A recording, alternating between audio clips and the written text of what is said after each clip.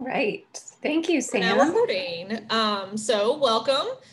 This is a webinar on open access, sharing your scholarship by Anna Kraft, our UNCG Libraries Coordinator of Metadata Services. And I will mute now. Thank you. Thank you. And thanks everybody for being here. Happy New Year and welcome to 2021. I'm glad that y'all are all here to learn about open access. So I'm going to stop my video just to kind of cut down on any potential bandwidth issues. And as Sam said, she'll be monitoring the chat, and I am glad to answer questions if you've got questions that you come up during the presentation, and I will also be glad to answer them at the end. I put the link to the slides in the chat if you'd like to follow along, and we will also share the slides afterward. So this is me.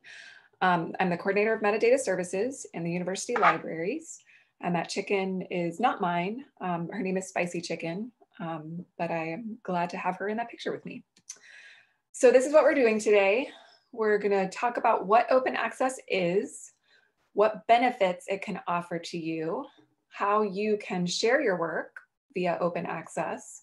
We'll talk about support that the university libraries offer in this area. And of course, we will answer questions. And I would love to know from y'all what your experiences are with open access.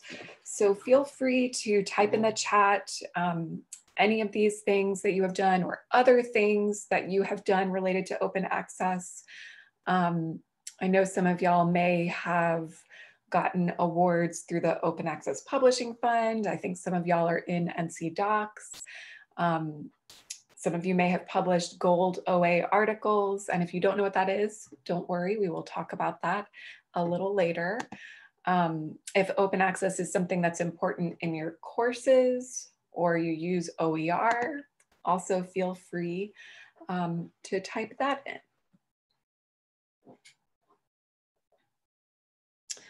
Awesome, Sarah says she has used NC Docs. I think there are several people in here who have done that. Great, and if you don't know what NC Docs is, that is okay. We will talk more about that a little later in the presentation.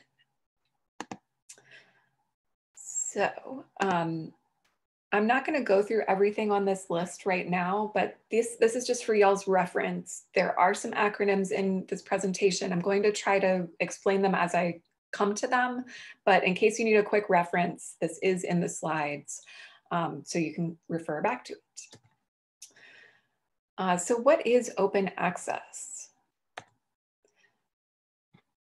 A very basic definition that I like from Wikipedia is research outputs which are distributed online and they're free of cost or other barriers. So there's two important things here. The research or the scholarship is online, so it's available to anyone who has an internet connection, and there's nothing like a paywall or anything that they have to sign into. People can just access that scholarship. Why is this important?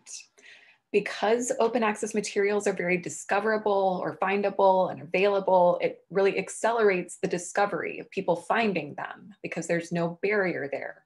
It enriches the public because anyone with an internet connection can access those materials. And it improves education because these things are available and can be incorporated into courses and just education at any level. There are misconceptions out there about open access, that open access means if you have money and you want to publish anything, you could just pay to get it published, that authors don't retain copyright, that publications aren't peer reviewed, and that these publications are not indexed in scholarly databases. And none of these are necessarily true. There may be situations where some of these are true, but across the board, these are not true about open access. So we're going to talk more about money in a minute. So hold that thought. But with copyright, there doesn't have to be necessarily authors signing away their copyright with open access publishing. With many open access journals, authors actually retain their copyright, but you want to be sure to look at the journal's policy before you submit your work so that you know what you're getting into. With peer review, any legitimate OA journal should have peer review standards that are comparable to other journals that you may be considering, toll access or subscription access or traditional journals. Again, you want to look for the policy. And indexing. So this is where journals and their content, their articles are included in major indexing services like Web of Science or Scopus or others that are out there. These help discovery, help people find them. So many OA journals are indexed. The journal should be transparent about where it is indexed. So there's a major difference between open access scholarship and traditional or toll or subscription access scholarship. Does anybody know what that is?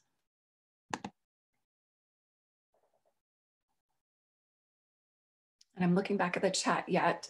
Thanks to y'all who typed in. So awesome, a fellowship that requires work published with their funding be open access. That's becoming more common. Yes, costs. We will definitely be talking about costs more. And that actually leads into this. So the answer to this question, in open access publishing, the bills are not paid by the readers, so they don't function as access barriers. Who has run into something like this before?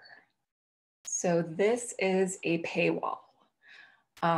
This is where I was trying to get to an article, and it's not something that we subscribe to in the university libraries. So I could choose to pay for 48-hour access for $51 for that article, or I could purchase the whole issue for 30-day access for about $200. That's a lot of money. If I needed, say, 10 articles or 100 articles, or I wasn't even sure if I needed this article, but I wanted to look at it to find out if it was relevant, could be very, very expensive. So yeah, it's wild. Scholarship is very expensive, but open access removes these paywalls that stand between readers and content. So let's talk more about the benefits. So we looked at this earlier: accelerated discovery, public enrichment, improved education, and a little detour here. So open access and education, there's a subset of open access called open educational resources. And these are teaching, learning, and research resources that are in the public domain or that have been released under an intellectual property license that permits their free use and repurposing by others. So this OER, these materials are not just openly available for people to read, they are openly available for people to use and potentially change. So OER is a subset of open access.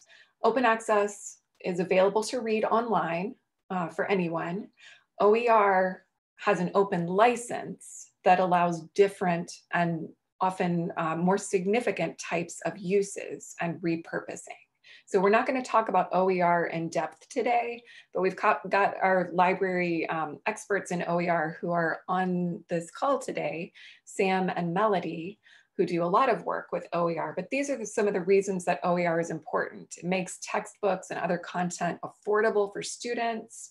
It makes content much more customizable for faculty, and it makes educational materials and educational, other things to support education available for everyone. And if you need help with OER, we've got a great LibGuide that Melody and Sam run, and we've got a lot of other support resources for OER.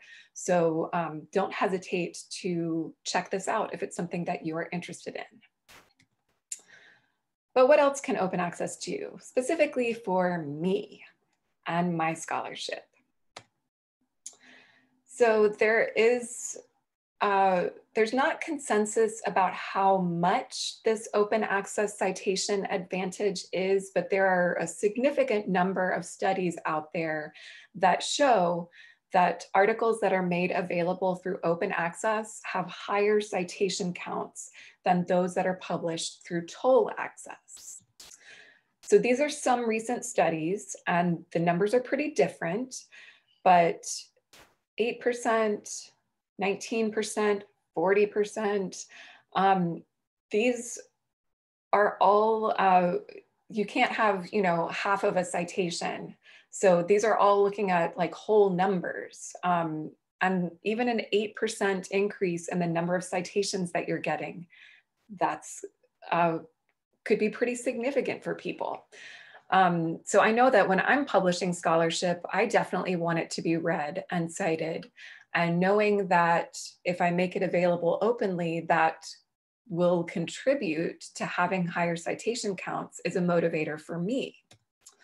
So again, there's not consensus about the exact percentage, and there may be some disciplinary factors and other things that impact these numbers, but enough studies have been done that have repeatedly shown that there is an advantage to publishing open access and getting more citations, that I think this is definitely something to consider. But there are other considerations specifically related to money and other things. So it's really up to you about deciding how you want to publish and share your scholarship. But let's talk more about money. So it's free for readers to access, but it is definitely not free to produce or publish. And these are some models that you may run into with open access publishing. Traditional OA is when you've got a fully open access journal, all of their content is published openly. And there are still costs associated with every step of this, just like you would have with a subscription-based journal. So they have online systems, they have people who are serving in various roles who may be compensated or may be doing this as part of their professional service. There may be indexing costs. So there are costs in terms of time and potentially money for this work. And with a subscription-based journal, those costs are being paid through generally subscriptions or maybe advertising. With an open journal, the journal production costs may be funded by subsidies through institutions, by what's called article processing charges, which we'll talk more about in a moment, potentially through advertising, through institutional membership fees. This is also called gold OA. So when the whole journal is always published openly, it's called gold OA. There's also hybrid OA, which is where you have maybe what's called a closed journal, but some authors may be electing to pay article processing charges to make just their content available openly. There is delayed open access, where a journal may be closed for the initial like 12, 18, or 24 months after publication, but then that content would become available openly. And there's also what's called green open access, or self-archiving, where it's not happening on the part of the journal, but the author is electing to post copies of their work, which is published elsewhere in an institutional repository, a subject-specific repository, or other repository. Not all publishers and journals support self-archiving, so this is something that you want to think carefully about as an author in terms of what you are allowed to do. And article processing charges. So these are author side payments of processing fees to the publisher. These are common in hybrid and fully open access journals, those gold OA journals. These can in many situations be paid by the author's funding agency or employer, but not always. So these generate income to cover publishing costs that might otherwise be covered by subscriptions. They can sometimes be funded through financial awards or credits. And I'm going to talk more about the library's support for this, including some new and pretty exciting support that we've got later in the presentation. And in pretty rare situations, APCs may be waived in cases of financial hardship or geographic location of the researchers if they are in a geographic situation where they really would not have institutional support or other support and might not otherwise be published. In most cases, I would not recommend that researchers in this country apply to the publisher for their APC to be waived based on geographic location. But if you are collaborating with say, a research partner in a third world country. This actually happened to one of our researchers relatively recently. They were collaborating with partners in another country who had planned to pay those APCs, but then their partners lost funding due to COVID. So I suggested that they consider sharing that information with the publisher to, I mean, it can't hurt to sort of ask if there's anything that the publisher can do in terms of waiving or lowering the cost of those APCs. They may not do it, but you can always ask. APCs can really vary. They can be as little as a couple $100. This is pretty uncommon. They can be as much as like $6,000, which also thankfully is uncommon. They average, according to the literature, around $2,100 to $2,700, which is a lot of money. And these prices, sadly, appear to be rising faster than inflation. Publishers and journals should be transparent about what they are expecting authors to pay. So you want to know upfront before you submit your manuscript if the journal or publisher is going to be charging you an article processing charge. And if they aren't clear, reach out to them in advance and find out. And if they won't share that information with you, I would recommend that you do not submit your work to them. So that is a big red flag if they won't share information about APCs or other potential charges. But there are other red flags that you need to be aware of when it comes to open access and other online publishing. So there are journals and publishers out there that we would describe as bad actors. They're predatory or exploitative. This isn't limited to just open access, but you do see this in cases where article processing charges are involved, and that is more common with open access publishing. So this is where the publisher would be charging publication fees to authors, but they would not be providing those services that legitimize that scholarship. So they might, this is really the pay to play situation where people would be submitting their work. It wouldn't be going through peer review. There would be nothing to evaluate or validate that scholarship. And sometimes authors don't realize that that is what's happening because the journal is being exploitative and telling them that there is peer review. So sometimes journals contact authors directly. They can be very aggressive with email submissions or email solicitations. And librarians can help you evaluate the quality of these journals. This is a pretty recent solicitation that I received. This one went directly to spam. So it's pretty clear when they go to your spam inbox that there's nothing you need to do with this. But I do like to take screenshots of some of these to share so that people can see an example. So the first red flag for me is that I'm in the library world, and this journal is called Applied Psychiatry. I have no qualifications to be writing about anything related to any kind of psychiatry. And another giant red flag here is the subject line, pleasure to have your article. So no legitimate scholarly publication is going to be writing to any scholar with that as their subject line. So you do see some pretty clear red flags here. And they say that the submitted manuscript will be published for $399. I can also refer colleagues or students who want to submit and publish under the same fee. I definitely do not want to do that. Not all predatory journals are this clear in terms of having nonsensical language or soliciting content from people who are outside of their subject area. So it's not always this clear. So you want to evaluate journals carefully. If it's an unfamiliar journal, look at it carefully before you submit your work, because if you submit your work first, then it can be very difficult to actually get that work back. And in some cases, we have seen publishers go ahead and publish, put up those articles to make themselves look more legitimate. even without getting paid by the authors that they were trying to charge those APCs to. So keep your work unless you are sure of the journal. I'm not going to go through this in detail, but these are some criteria to look at. We can do a whole talk on evaluating predatory journals, and we actually have done that. So we do have a recording of one of those, but this is also something that I'm glad to do other talks on as needed with classes and departments and other groups.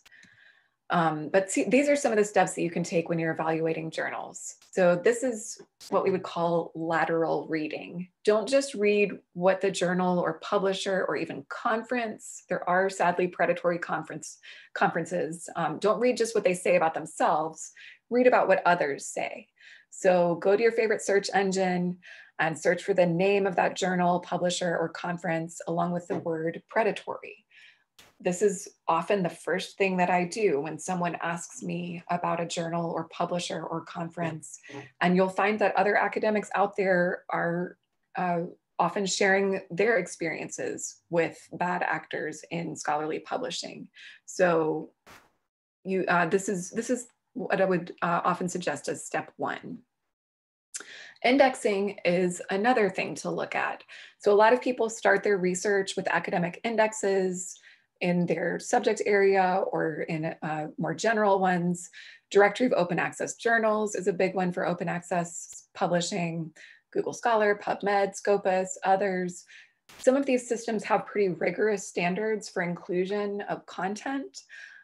So a journal can say anything on their own web page. They can say that they're indexed by every system that's out there, but you can look and see, is their content actually in those systems? So if you have access to, say, Scopus or Web of Science or PubMed, go and look and see if a journal says that they're in there, look and see if you can find their content. The Directory of Open Access Journals is a great place to start first with this. They are pretty rigorous with adding open access journals and vetting them before they do. So it's not the only thing that I would look at, but inclusion there is a good sign for journals. There's also a online service called Ulrich that can show you a list of where specific journals are indexed. So looking at that can be helpful. I find it to be a little bit, it's not the friendliest system to new users, so you may want to ask your librarian for help with that one if you have not used it before. You also want to think about content and people. So look at the recent articles of the journal. Are they publishing quality content? Are they publishing content that aligns with the stated subject areas? So if they're a psychiatry journal and they're publishing my articles on librarianship, that's a bad sign. And if you know someone on the journal's editorial board, you might reach out to them and ask about their experience. If you email somebody and they come back and say, wow, I've never heard of that journal, why am I listed on their editorial board? That's a really bad sign, because there are journals out there that will go and just pull information about academics off the internet, off directories, and list it on their own sites to make it look like they're legitimate. There are a lot of bad things that journals can do. It's very unfortunate. This is a graphic from SUNY Stony Brook that I like that goes through some of the things to look at. This, I realize, is very small, but the link is on here and y'all can go back as you like and look at this in more detail. And this is another resource that's good. thinkchecksubmit.org will walk you through the process of evaluating journals. And they've got a checklist, which is on this page, of things to think about and things to look at when you are evaluating a journal. So if you're not sure if a journal is legitimate and you're feeling uncertain about going through these steps, librarians can help. Your liaison librarian can help. I can help. So I've got the link here for the library liaisons, and you can also contact me. My contact information will be at the end of the presentation. So that was a lot of information. We've got more, but I want to stop here and see what questions may have come up. So if you've got any questions, definitely feel free to ask. And Sam has been sharing some great info in the chat. So it looks like, oh good, all right, they've got grants again for the open educational resources. And yeah, lots of links. Thank you for sharing those. So we will keep moving, but if you do have questions, feel free to enter them.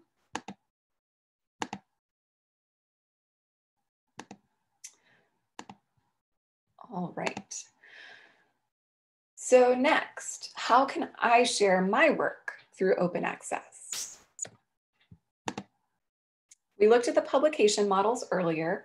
The ones we're going to be concentrating on right now are the traditional or gold OA and the self-archiving or green OA, and some options there. So with gold OA, your article is immediately open upon publication. Often this involves article processing charges, which can be expensive. And if you want to go down this route, you want to select a fully open journal or the open access publishing option that is offered by a hybrid journal. With green open access, you can publish your article anywhere in a closed or subscription-based journal. And then you want to check with their policies. And if they allow it, you can submit your article to an open access repository or post it on your personal website. Not all journals support this, and those that do sometimes require embargoes of maybe 12, 18, or 24 months, or other restrictions about the version of the publication that you can post. How do you figure out publisher policies? So you can look at the website of the journal or publisher. If you can't find that information on their website, you can contact them via email. There's also a good site called Sherpa Romeo, which pulls together information about publisher policies. So this is a screen cap of their main page. You can search by the journal title or ISSN, or you can search by the publisher name. So if you're going down one of these routes, you're going to be doing some of that legwork yourself. But you can also let the libraries handle this for you. So I'll talk more about how we can help with that as we get into this section. Anna, sorry. Yes, go ahead. There was a question, if you wanted to address it before you moved on to the last or the next section. Do you want me to read it? Sure. So my field is, one of our participants said, my field is early intervention and autism. Most articles are not published in open access journals. Is the citation chance, if the citation chance is higher, why do scholars still prefer not to publish in open access journals? Is it because not all open access journals still hold the most prestige? That's a great question. So there are, I would say in some fields, people have taken up open access more readily. There are some fields where it is less used. Maybe there are fewer journals that offer open access publishing options. And another thing which is kind of unfortunate is that not all institutions, not all universities, not all colleges have departments and tenured faculty that support open access. So sometimes people are making a choice about where to publish, not just based on that they're going to be cited more or that they want their scholarship to be read and to be accessible, but based on how their peers or their tenured faculty are going to be reviewing them when they go up for tenure. So if they feel that perhaps their tenured faculty group is not looking kindly upon open access, then they are less likely to publish in open access journals. And so this is where libraries and scholars and other researchers have an opportunity for education. It's not something that I feel like I can change everyone's mind on this campus. I mean, there are many people who are very supportive of open access at UNCG, but there are also people who are not and who are probably never going to be. But this is where we want to, offer sessions like this, talk about some of the benefits, and share information that's going to help people make good choices. But people also have to think about what's best for them. So if what's best for you as an individual is making sure that it's the most prestigious journal that you can possibly get into, and it turns out that that journal is not open access, then maybe that's what you need to do. But if you are really committed to open access and it's a great open access journal, then it is worth thinking about.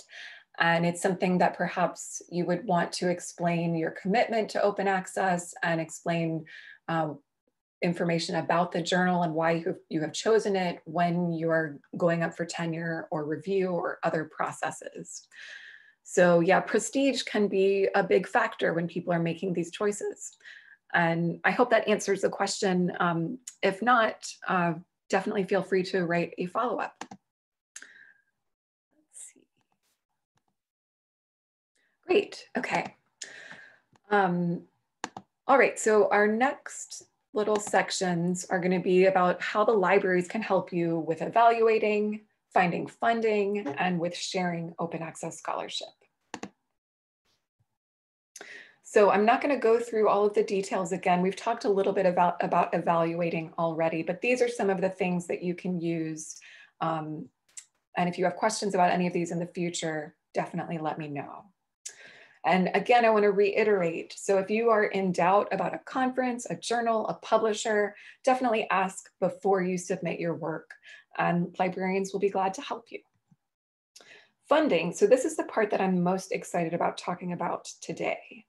So many of you, I think, are already aware of the Open Access Publishing Fund. This is, we offer awards of up to $1,000 to offset the cost of publishing in open access journals. And full-time faculty, full-time EHRA employees, and enrolled graduate students are all eligible.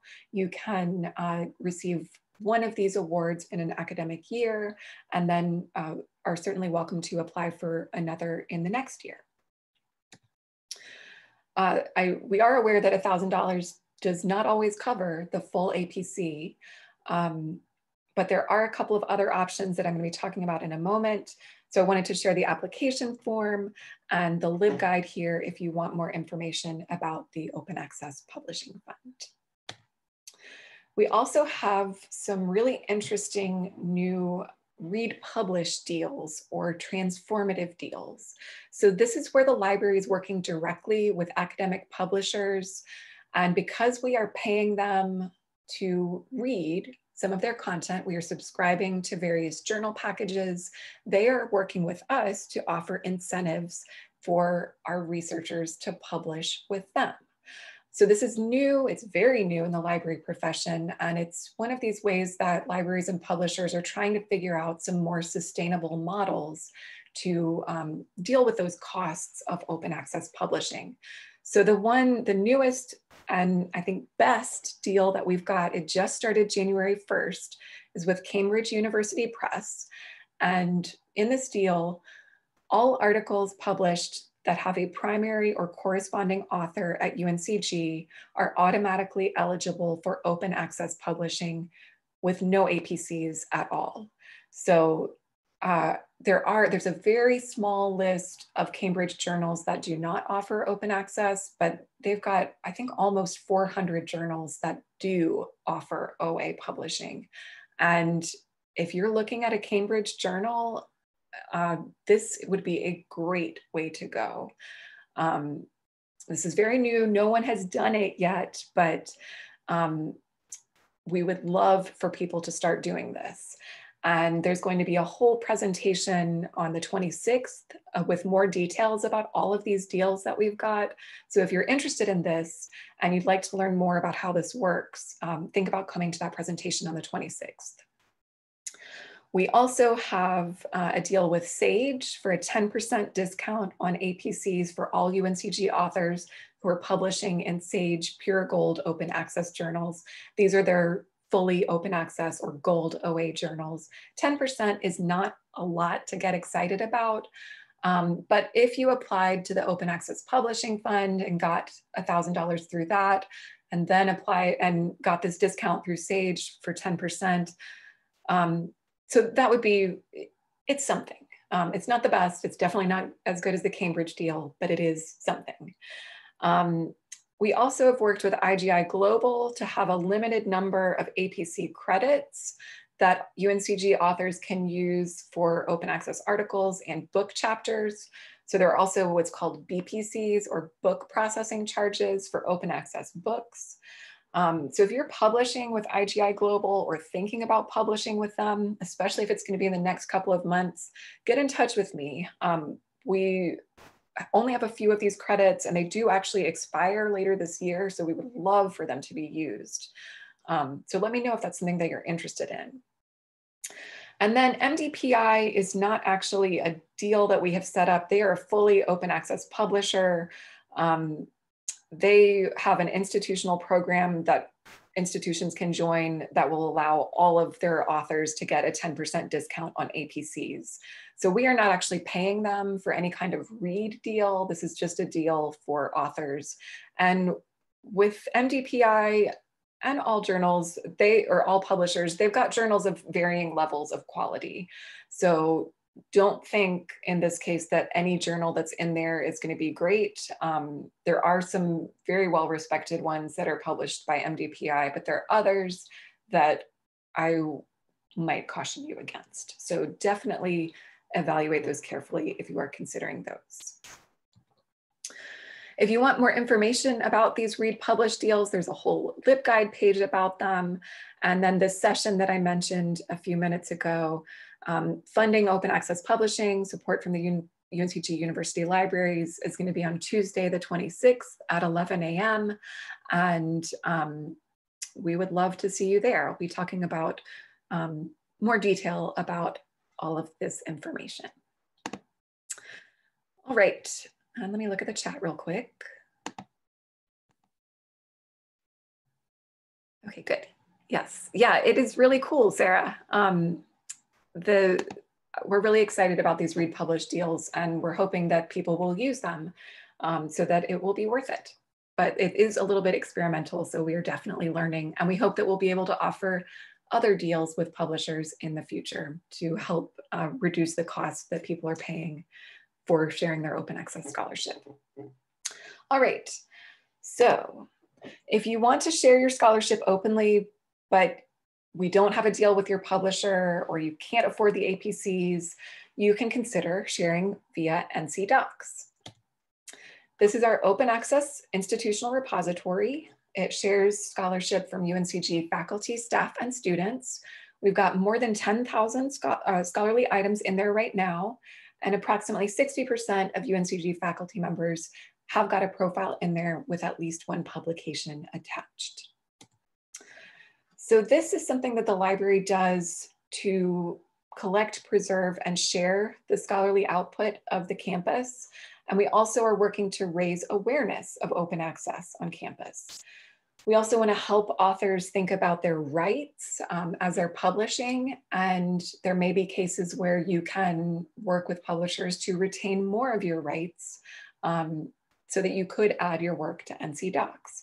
And there was a comment or question earlier about agency mandates for public access to publicly funded scholarship. This is something that, that NC Docs can help with as an open access repository. If you need to make your scholarship available because of funder requirements, NC Docs is a great place to consider. So what does this do for you? It provides a stable, long-term platform and profile for sharing your scholarship with the world. It shows usage, the download counts of your works, and again, it can fulfill those public access requirements that are mandated by some grantors and funders. So this is the main page. It is not very fancy. We are actually in a slow transition process to a new system, but I also want to note that most people who are finding scholarship through NC Docs are finding it through Google. So while I go to this site like a million times a week, most people who are finding and reading the scholarship that's held in NC Docs are doing searches in Google or Google Scholar and are finding that work there and just going directly to it within NC Docs without coming to this main page. This is a profile in NC Docs for Dr. Bird in the Library and Information Studies program. So this is just an example of what you could consider having on a profile. So photo, a little bit of contact information, a brief bio or research statement. And if we scrolled down, we would see a list of all of her publications that are included, as well as links to the full text, which is held in this database. And then, so I did a Google search for one of her publications, and it came up right on the first page for me, that link that takes me directly to NC Docs. So the NC Docs results are very visible when scholars are searching for work. So that's something to think about as well. And we have got a lot of people who are getting a lot of views on their work. So Paul Sylvia, I took this screenshot, I think yesterday, and the last time I had updated it a couple months ago, it was at like just under 40,000 views. Now it's at just under 45,000 views. Paul is getting a lot of traction, a lot of views on his works, and he's got almost 170 publications that are in here.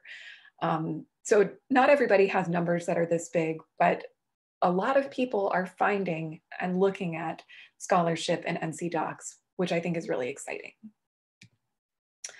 What formats can it handle? So most things that are in there are text-based, like articles or proceedings or case studies, but we can take things like slides or other visual files, and we also can accept multimedia. If you are producing scholarship in another format and you have questions, let us know and we'd be glad to talk to you about it. What about copyright though? So we can't add everything to NC Docs. We can only add publications for which we can get copyright clearance. So if you want to add an article or a book chapter or something else that has been published somewhere else, you can send us that citation, or you can send us a copy of the article, and we will take care of checking the policies that the publisher has. And again, Sherpa Romeo is one of the systems that we use for this. We check with the publisher, see if we're able to add the materials, see if maybe an embargo applies, and then we would either add the material or put an embargo notice in there so that we would add it in a year or 6 months or however long, or in some cases we are not able to add some publications. So if you send us a full list of all of your publications, don't expect that we will be able to add all of them because not all publishers support this, unfortunately. And there are other options that are out there. You may have heard of, you may even have used academia.edu and ResearchGate. Many scholars do use those, and I'm not here to tell you to not use them, but they are different than NC Docs. NC Docs works with a lot of other systems, systems like OCLC, which harvests content and makes it available to libraries, makes those links available in library catalogs so that work is very discoverable to libraries and patrons all around the world. We support long-term preservation. So if file formats change in the future and some type of file that's in there is no longer going to be accessible, we're committed to migrating file types so that content will remain accessible. Our business model is nonprofit. These other sites, they're commercial and they are hoping either to sell something to you or perhaps to sell your data to someone else. So that may not bother you, which is fine, but it is just a different business model.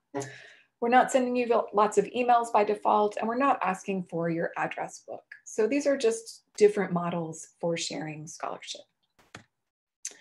And now I would be glad to answer any questions that y'all have. This was a lot of information.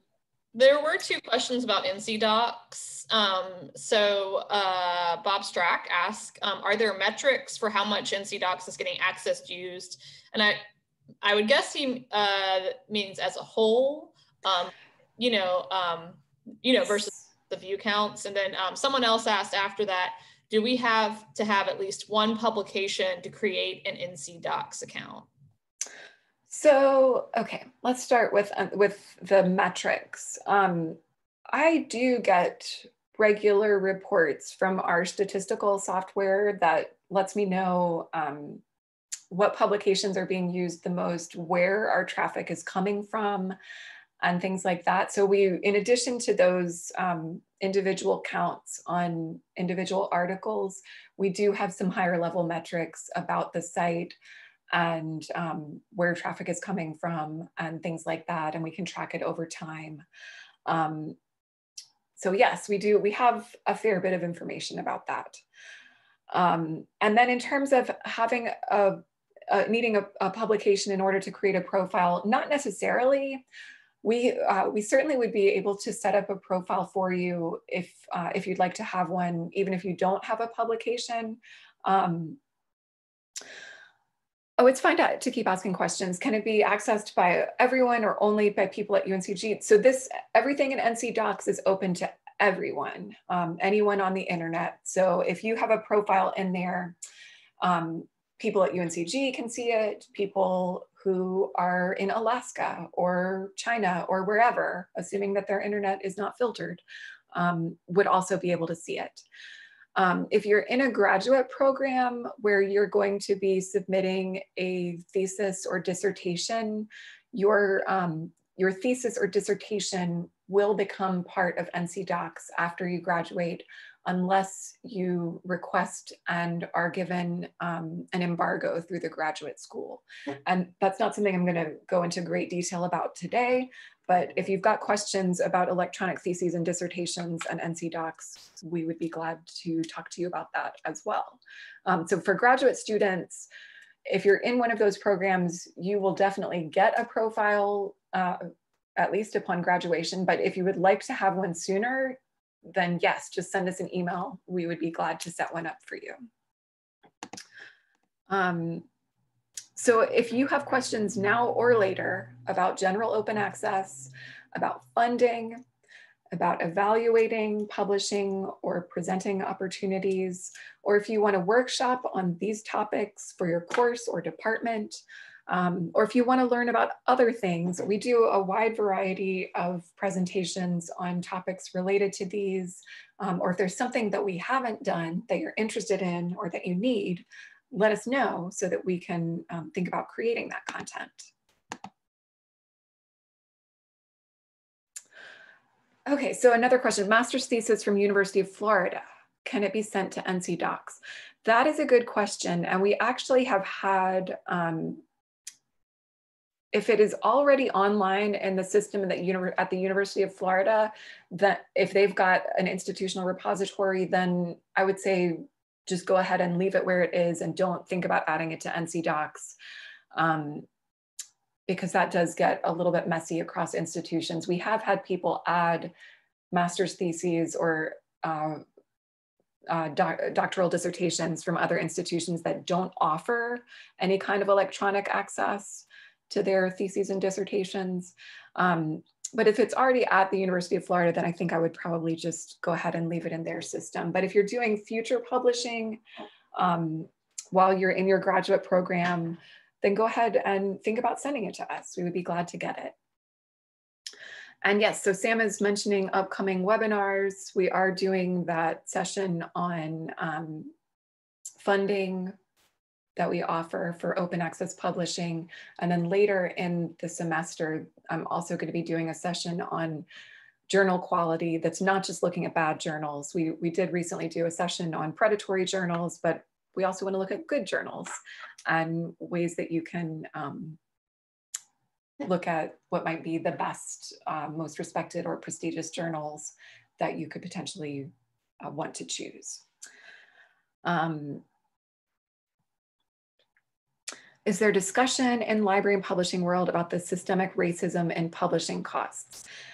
Yes, I am not an expert on that topic, but yes, there are a lot of discussions about publishing and the advantages or disadvantages and barriers that some groups face in terms of peer review, in terms of a lot of different areas. So yeah, those are big areas in the library world, and in many, I'm sure in your academic discipline as well. So yes, it's a great question.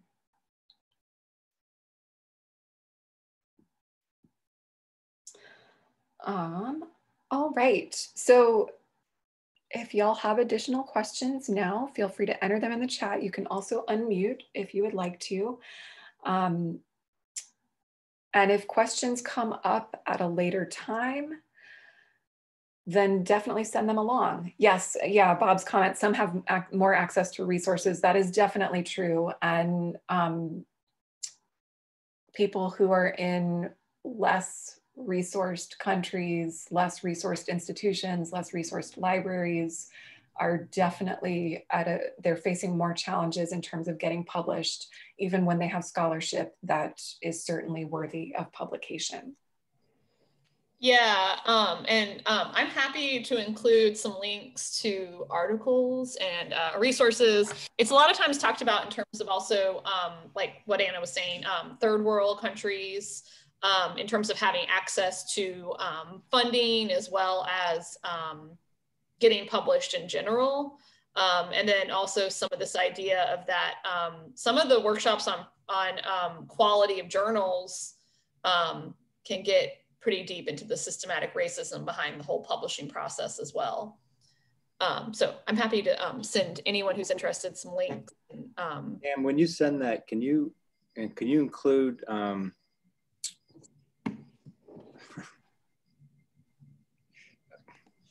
blanking on the name all of a sudden. But send it to me, I'll forward it along. We've got some groups in HHS that are looking at disparities in our practices. And I see this as a very large one. I mean, and this isn't just a third world country thing. We've got, scholars who are not making as much money as full professors or any professor. And, $1,000 on a $3,000 publishing fee is just cost prohibitive. They don't have $2,000 of disposable income for everything that they might get published. And I just see this thing ramping up, and I'm getting more requests from faculty to say, and students to say, hey, can you help me cover the cost above the $1,000 or the whatever support they're getting, requesting. And I think it's going to be something that we have to have a deeper conversation with the departments about. And I know you're thinking about it, but I just see this as a slippery slope that's just getting bigger and bigger. And it's not to take away from all the benefits that Anna was talking about for access. I mean, that's true, but it's coming out of somebody's hide somewhere. And we all know the publishing world is making more money than they should. And yet, one thing you left off of your statement, which I think you should begin with and say, we've got some robber barons at the gates of publishing. Oh yeah. For you. Getting into I had to kind of keep things a little more narrowed down today because I was trying to get through so much information, but the finances of academic publishing and the costs that's a presentation unto itself. And where the money is coming from, where the money is going, and who is making money and who is not making money. It is shocking in some cases. So yes, thank you for bringing that up. And it's looking like my video has frozen, so I hope y'all can still hear me. And I think this is a really important conversation to keep having. And like Anna has been saying, we're gonna be having that webinar on quality journals, like she was talking about how she did like thinking through what maybe would be a predatory journal. Last semester, this semester, Anna's going to be doing one on like, okay, you have something to get published. What are some things to look for in that? So the kind of other side of the coin. And we also have a lot of other things in that webinar series on a variety of things to do with academia where this conversation can keep going. But again, I'll send you all some emails with some of that literature and I'll CC Anna. Again, it's something that is definitely being talked about. Especially in terms of EDI and academia as well. So yeah, what's up, Bob? Well, I've got another question for you since I know you get a few minutes. First of all, you guys are always awesome, so thank you. I mean, I always appreciate everything you do, but I do have a couple of requests. One is, can you point us to where on the library website this information that you just went through can be found? I mean, it's one thing to try to dig out a PowerPoint from a file that you saved to your folder. It's another thing to know where to source it on the website. Yeah. So we have a great guide that I think is probably a good starting place for most of this. And I'm working with only one monitor. Well, while you're looking at that, I have another request. Yeah. Can you get your IT people to look at your homepage? Because sometimes when it gets accessed on a pad or the search bar gets blocked by your menus and you can't navigate to actually do a search. It doesn't seem to be an issue on a laptop, but on other devices, it doesn't work. So you've got some sort of HTML issue going on. Yeah, I think that I will remind them again, but I do think like UNCG is going through a website overhaul, and it might include us as well. Because of all the plugins we use, and like, you know, our catalog system being, you know, an outside thing, like we can't control them. You know, we're constantly a little more complicated. Tweak that as well. So I did, sorry, Anna, I was like delayed, but I did put the link to the ScalComm guide, which thank you. Yeah. All the stuff that Anna went over today about open access funding, as well as like an introduction to open access. Eventually we will put that webinar there, and the slides can live there, Anna, if you are interested. And then where's this accessed off of the library itself, page itself? How do you navigate, how do you drill down to this if you go to the library homepage? So if you go to the library homepage and then go to research guides by subject in that red catalog box, and then scroll down to additional research and resources guides, the scholarly communication guide is there as well. So if you want, I'll just quickly, if you don't mind, Anna, I'll just quickly my screen. Go ahead. Had it here. Okay, so you're on the home page. I'll go back there, and you just go to this research guides by subject, and then, you know, we have a guide on every like major department at UNCG, and then you just scroll down and click on this additional research and resources guides, and they're put into categories, but you're looking for the scholarly communication guide. So here it is. Yeah. The communication at UNCG. So unfortunately, you know, this page just, you know, it's where all the guides live on research topics like this. So it is long. Feel free to bookmark it. I have it bookmarked because this comes up a lot, of course, with my departments. So yeah, and again, there might be a website overhaul soon. So anything you want, you're welcome to email me, any feedback, and I can send it along to our website advisory committee, which I'm also on. Yeah, thank you, Sam. So that scholarly communication guide that Sam showed you how to get to, it has got a link to the Open Access Publishing Fund. It has also got a tab for other OA publication funding options. So that's what I was going through with the Cambridge University Press, SAGE, IGI Global. So all that information is there. And then there are other tabs about other various things. And this guide is newly under my purview, somewhat newly. So some of these I'm hoping to update more in the coming months. But again, if there are topics that you think you want to see on here that you think would be useful to your courses, your students, your departments, get in touch and we can think about trying to add those as we have time.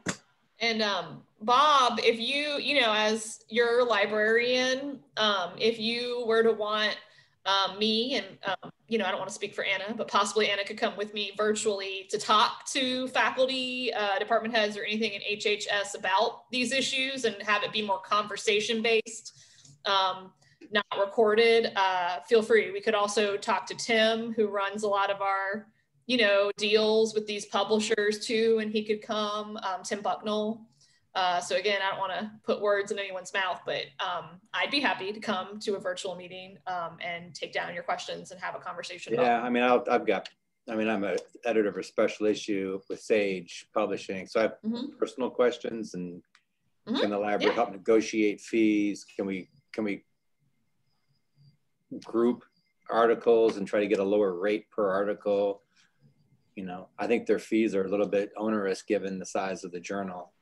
Mm-hmm. You know, they sort of have a one fee. Now they've got this open Sage service, but anyway, I've got some more detailed questions to ask you. But yeah, and if you want to, I'll shoot you an email about this stuff anyway. But if you want to work out a time, we can do that. And again, it could start with me, and I could bring in who we need to bring in if that works too. But maybe a couple weeks after the semester starts. But thanks. Yes, of course. So just to plug again, I know people are probably leaving or have left and we're still being recorded, so I'll make it quick. The spring 2021 sessions are set. I dropped that link in the chat. I will remind you again when I send an email with a follow-up with this recording as well. So keep in mind that we have tons of sessions on this stuff, as well as, by this stuff, I mean scholarly communication topics, as well as other things to do with research and application. Do I have it up? No, that's this page. Just to plug it again, you go here, and I dropped this link in the chat. So we have one on lateral reading coming up next week as the first one in the series. It's really interesting. It's about fact checking and training your students on that. So it's really great. And then funding open access publishing, again on January 26th, like Anna said, student data sandbox by our data visualization librarian, quality journals by Anna again, and then Dimensions AI, which is a new academic kind of search engine that also kind of serves as a citation index. So if you're interested in that, as well as legal research. So again, even if you can't attend them on the actual date and time, we will send you an email with the recording if you can't come. So please sign up if you're interested just in the topic. But that's it. I'm sorry that this is my spiel. So I kept you all past 12. Please let me know if you have any questions before I end this. And then do you have anything left to say, Anna? Sorry that I took over. Just thanks to everybody for being here. Thank you for your questions and engagement. And thank you to Sam for facilitating this and running this webinar series. We look forward to working with y'all and hearing from y'all more in 2021. Yes, thank you all. Bye, everyone. Thank you for coming. I am going to stop the share and then end it. Thank you, Anna. Thank you. Bye-bye. Bye.